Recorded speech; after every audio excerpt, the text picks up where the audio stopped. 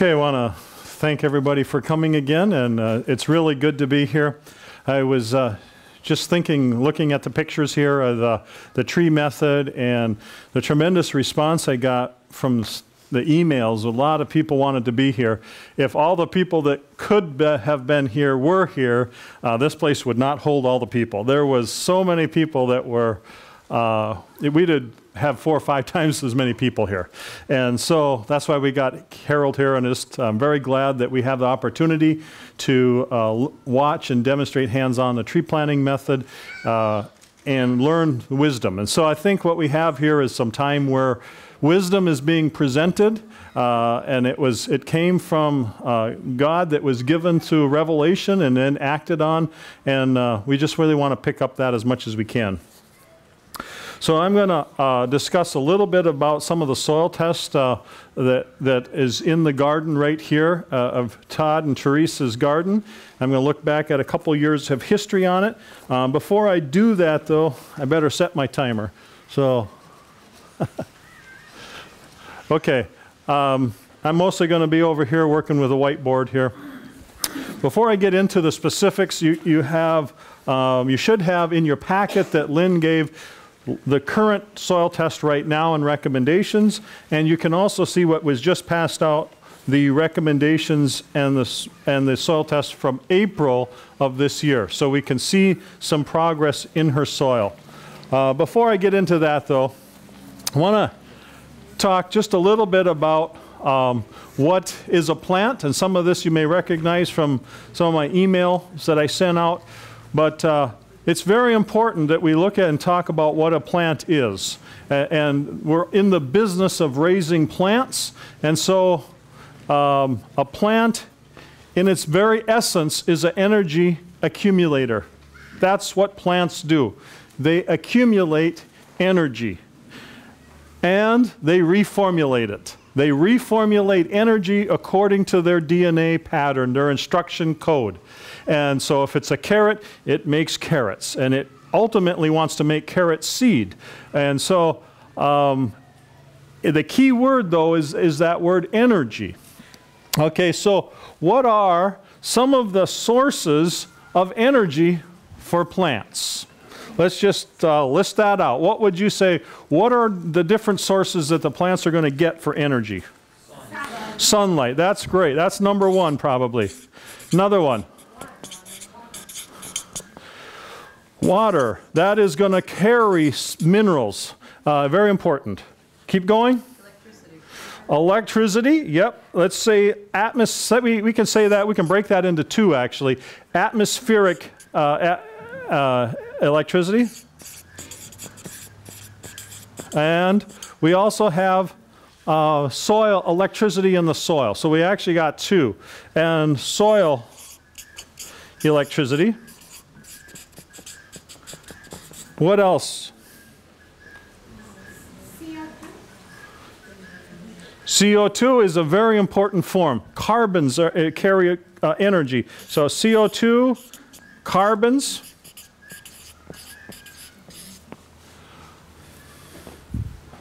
Other form of energy. Fertilizers.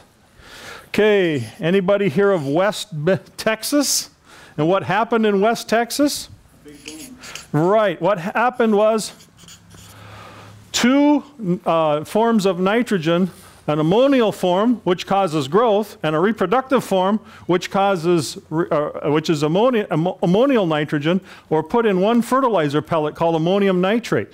And so when you have this one going that way and this one, there's a lot of energy. And when there was a fire, it exploded, and it blew up a town. So is there energy in fertilizers? Yes. In fact, that's what a fertilizer is. It's a concentrated package of energy. So that means you use them carefully. You use them judiciously. Okay, fertilizers. And anything else? Biology. Exactly. Yes, biology. They're very important.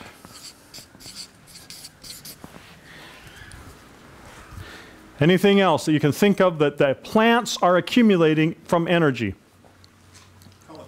Color? Is that what you said? Color. So the electromagnetic spectrum. yes. And I would kind of probably put it under the electricity, but it is a spectrum of electricity. Okay, one other thing is soil magnetism. Magnetism, and there's energy. I'm not great at spelling, so if it's wrong, that's my fault. But there's a lot of the energy that moves a compass needle. That's energy flowing through the flow in the soil. Very important. Can that be used to grow a plant? Yes. And then one other thing, leaf applied minerals. So we also have soil minerals, and we have leaf applied minerals, and also on the leaf. So those are some different sources of energy that a plant accumulates. So I have a question for you. Does a plant make energy? No, it does not. Does not make energy. It follows the laws of physics. It does not make energy. Its job is to accumulate energy. So what's your job? Make sure there's enough energy from all of these sources, and you'll have it growing abundantly, growing very well. Yes? What is mycorrhizal? Mycorrhizal are part of the whole biology. I can answer that specifically. Mycorrhizae are very helpful in getting phosphorus available to the plant in a low phosphorus soil. If you have an adequate supply of phosphorus that you need to grow a top quality plant, your phosphorus levels are kind of up here, and so that kind of puts the mycorrhizae to sleep. They're not that useful in a high quality soil. Okay?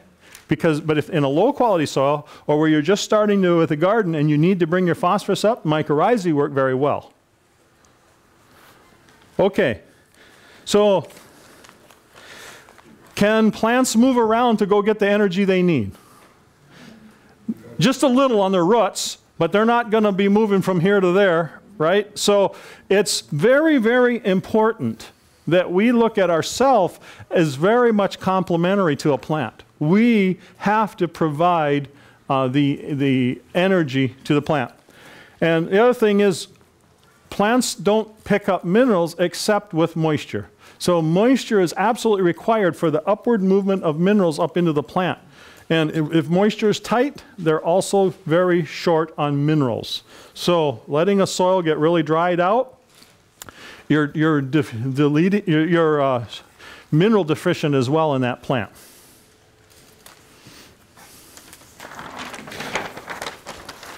Okay, so the bottom line is we must keep the environment of the plant well energized.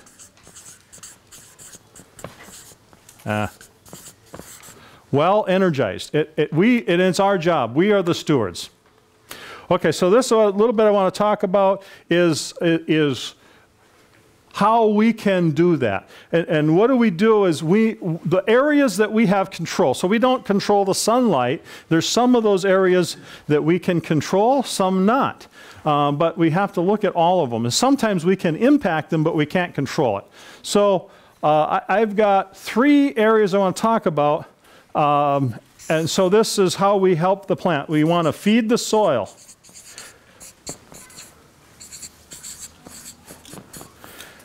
Feed the plant.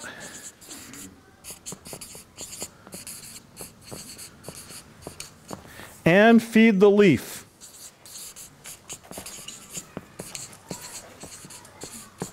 Now, if you want, you don't have to do more than feed the soil.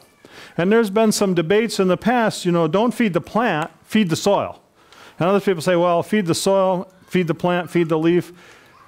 The more you do, the more you get back. So how much do you want back?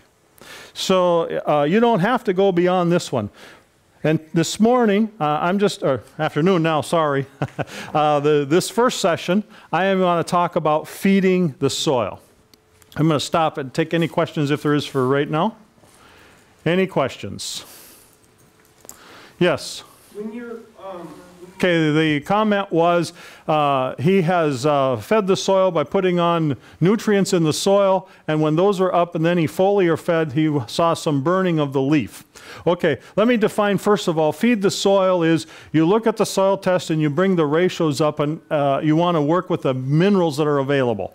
Feed this plant is where you're actually keeping the conductivity up so that the energy, the electrical conductivity is up. So what you did is you put the energy up here, and then it burned when you applied it. Okay, a couple things. If the sodium or something like that, which may be a non-nutrient, is high, that can be an impact. So maybe there was some manure or some sodium, something that caused some sodium can add to it. If that wasn't the issue, then burning can come from applying a foliar spray wrong time of day, not too much humidity or too high of heat. Sometimes it's just a little concentrated and you actually just need to dilute it down. Another thing is make sure you're using some dextrose it moderates the heat on that. It doesn't burn as much with dextrose, and also use distilled water. Then if that doesn't work, cut down the amount of active ingredient and you'll get to the point where you can still foliar spray but not burn. Okay? Any other questions? Yes? Are you going to go into atmospheric? The question was, are you going to go into atmospheric energy? That interplays a lot with foliar feeding. So we will go into foliar feeding. And that's part of the reason why we foliar feed is we want to be able to access more atmospheric energy. So today we're going to talk a little bit more about feed the soil. Any other questions? Yes? I guess I was just curious about the other foliar should have been cut in half. Yeah, the comment was there's a number of different things to look at when determining if there was a problem with burning of the leaves. One thing you want to have is a conductivity meter, and then that'll tell you when not to add nutrients. Also tell you when to add nutrients. And I'll be covering that tomorrow, and we'll be demonstrating a little of that as well. But if you over-fertilize and your conductivity goes too high in the soil, then you have salts that are too high on the roots, and then when you put salts on the leaf, even kind of dilute, it can burn. So we'll cover that again tomorrow. Okay, so I want to look at the sheets from April. So we have a garden sheet. I think we had one passed out, and then there was some recommendations. And I'm just going to go through and kind of give a little analysis on the first one. So we're looking at the main garden, and I believe that's Teresa's garden right out here is your main garden. Okay, and so looking at April, we had a decent starting point. Very good on the humus. It's mid-range or so on the phosphorus, got a little excessive potassium, and needs to work on the calcium. So needs to work on the calcium and the phosphorus, needs to avoid potassium, and then needs some trace minerals. So what we're doing with feeding the soil is we're trying to follow, there's an important rule when you feed the soil. You need to think of where's optimum. Where is optimum? So an important rule is optimize. Let's see, rule number 1. Optimize to ideal.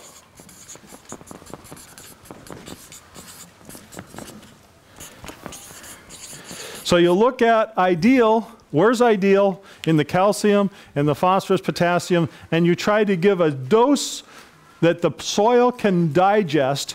You can't give everything. So you cannot give too much food to a kid so it skips a couple years and all of a sudden it has grown more. You just can't do that. You have to give according to what it can digest. And so we're optimizing toward ideal. So anybody here have perfect kids? Yeah, me neither, so not me. Okay, so we're trying as parents to work toward getting better kids. And we kind of have this ideal, we should be obedient and all this other things, So we don't ever achieve necessarily ideal, but we keep pushing to it. And in a lot of times modern agriculture says, okay, what was taken off from the crop? This much of NPK and these trace minerals or whatever, and now put it back on. They're not referencing ideal. And so they're staying kind of where they're at in a pattern. Our goal is to change the pattern.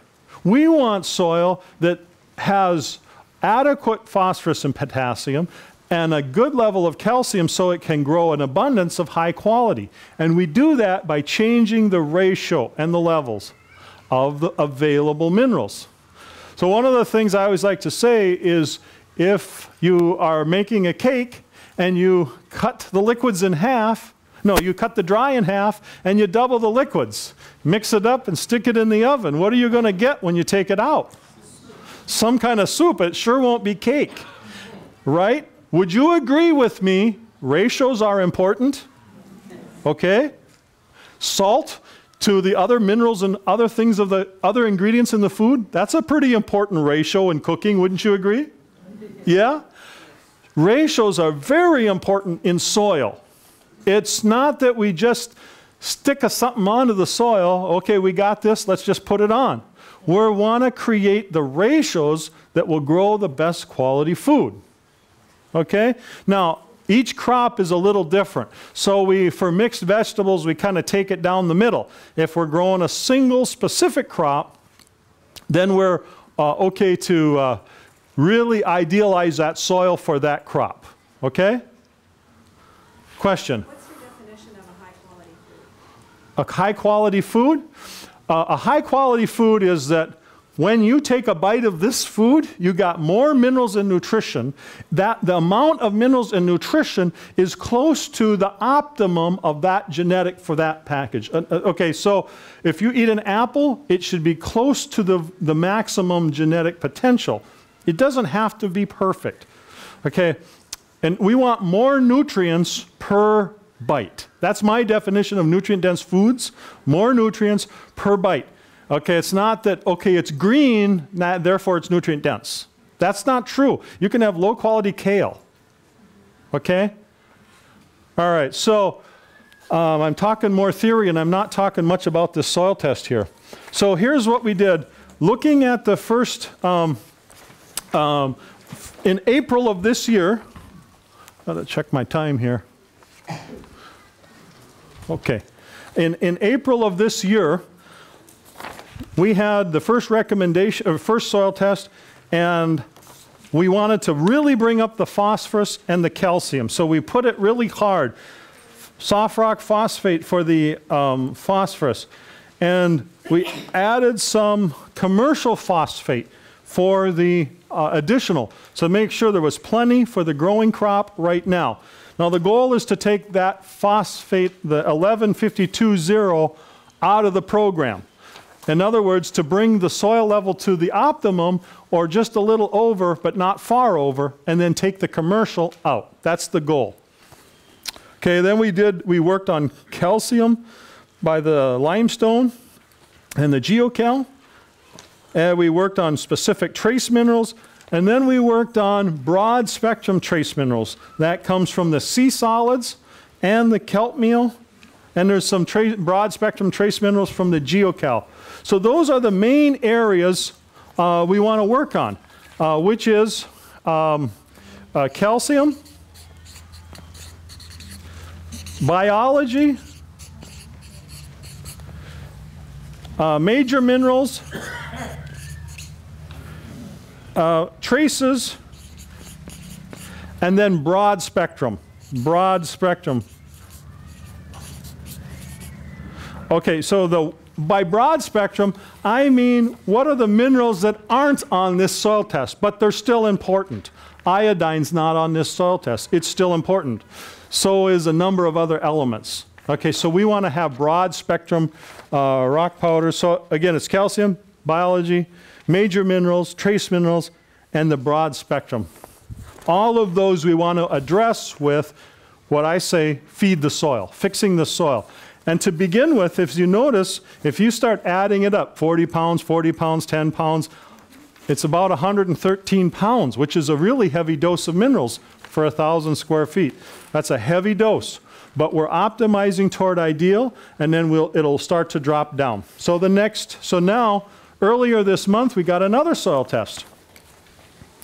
Okay, main garden, and that's September. Now, the pattern didn't change a lot, but the calcium went up. And here's what I notice. Soft rock phosphate is a little slow. There is quite a bit of phosphorus there, but phosphorus is a little unique in soil. If you have a very big dry sponge and you turn the sink faucet on and you just dribble it in, you're not going to have water running off that sponge until the sponge saturates. Then you'll get a runoff from that sponge. Phosphorus in the soil is a lot like that. You put some out and you don't see any results. So in this soil test, we had 119 pounds available. The previous one was 131. We went down, backwards, right? Were we going backwards? Not really. It's just a little variation. But the first year, it did not show an improvement. But the soft rock phosphate does a very amazing thing. If you ever get it wet, soft rock phosphate gets sticky. And that is helping to provide magnetism in the soil. One of the things that it holds really good is calcium. So calcium is heavy, and if it doesn't get digested by biology, calcium will just go out of the root zone and go into the subsoil. Soft rock phosphate has got a stickiness to it that holds it. It attracts it, and it holds it up, and then it gives more time for biology. So you notice the calcium went up very good. And I see that pattern a lot. The first year you don't move the phosphorus, but the calcium made a great gain. That's a big improvement in the soil. Okay? The phosphorus to potassium ratio did not move. So that ratio says there's going to be some struggle with broadleaf weeds. I don't know if Teresa can say that that's true. Oh, no, there was never a weed. Okay. I looked down and I jumped down the side and there was like 5 feet of weeds that pulled up. Okay. As that P to K ratio changes from a 0.25 to a 1, you'll notice a change in your species of weeds, and it's the kind of weeds that are easier to get rid of, like pigweed and lamb's quarter, for example. But you'll notice that it's not so thriving. And the other thing you'll notice, as the phosphorus and as the P and K ratios and levels get well, you'll see that the weeds get more insect damage, but the plants that you're growing do not. And that's always a really great thing. You feel like doing a dance around the garden when you see that happen. The weeds have got insect damage, but the regular plants don't. Okay? Okay, so then we worked on the trace minerals. The trace minerals came up some, but essentially this soil's still in the same pattern from April to September. And so she did it twice. So one of the guiding principles that I work with when I do recommendations is rule number 2. So rule number 1, you want to optimize to ideal. Rule number 2, don't apply what is excessive.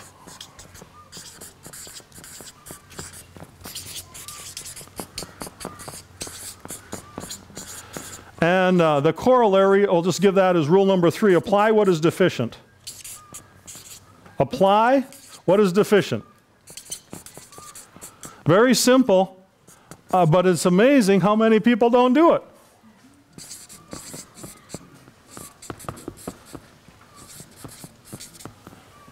Okay? I like to say soil needs what it needs, not necessarily what you have to offer it. Okay? All right? Pretty important, very basic. Okay, and then the last thing that I work with is always apply the broad spectrum.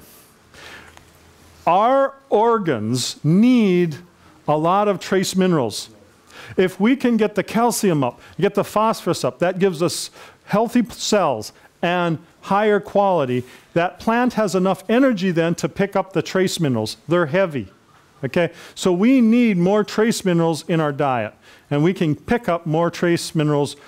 So we need to put them in the soil.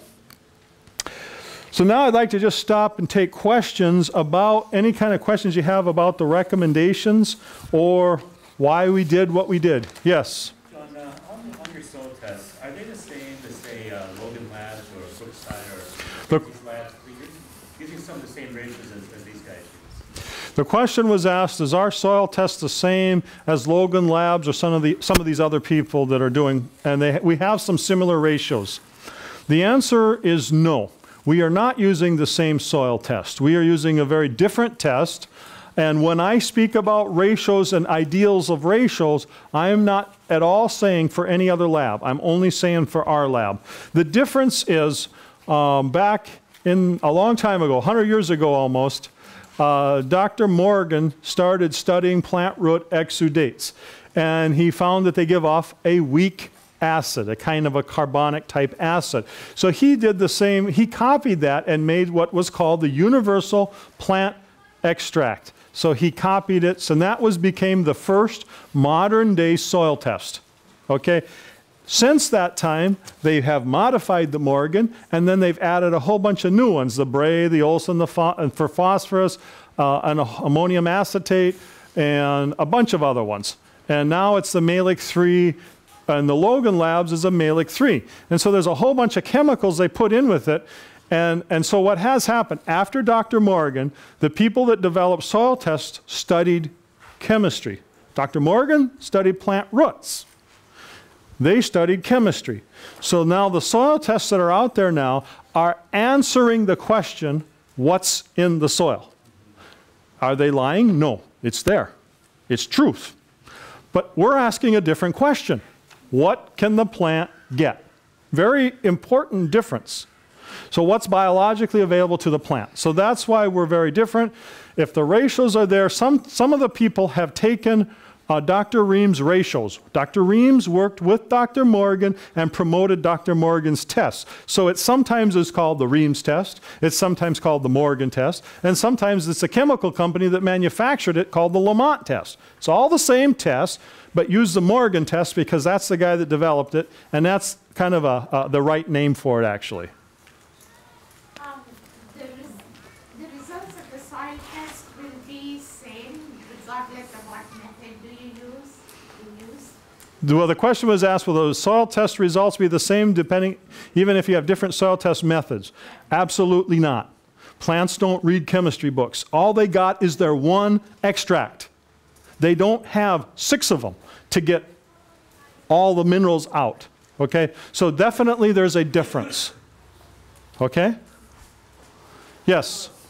Samples, put on mineral samples in the fall or the spring, which one works better, which one do you prefer? Okay, so you can see that Therese did it twice in a year. Therese and Todd, well, they switched over to fall. And so I kind of I suggest people to do it in the fall because it takes pressure off in the springtime. And we get really busy in the lab. So normally in the upper Midwest, once a year is sufficient soil test. You don't need to do it more than that. But if you're switching from spring to fall, then you could do 2 in a year and then just go fall to fall after that.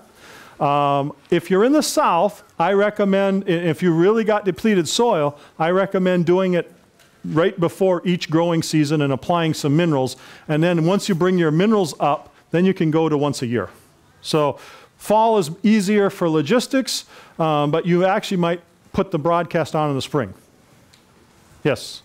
Is it practical to scientific labs? Question was asked, is it good to sustainable, or is it good to do your own soil testing like the Lamont test? You can, but the amount of need for it is only once a year really.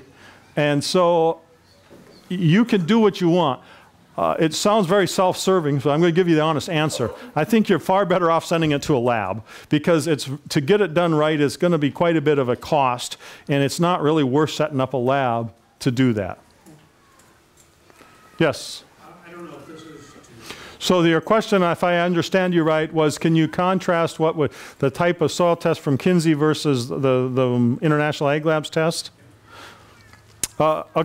Kinsey's approach is based on William Albrecht, which is looking at essentially how big is your bucket and how full is it?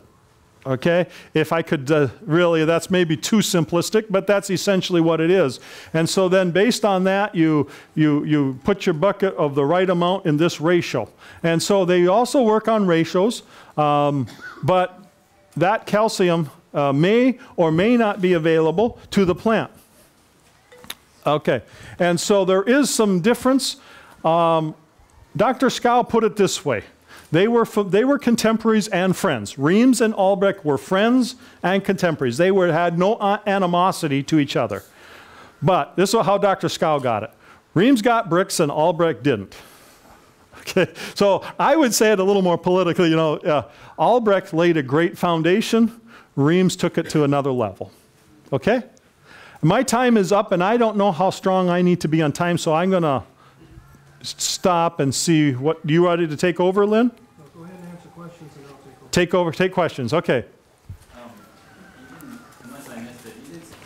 Okay, well, I had only half an hour, so I didn't talk much about nitrates was the comment. Because I've done soil tests before, and those are the ones that are always off for me. Okay, so one of the things that you do when you look at nitrogen, take a look at April and look at how much nitrogen was there. You had 6 pounds of nitrates and you had 8 pounds of ammonia. So essentially, that soil was very, very low in nitrogen.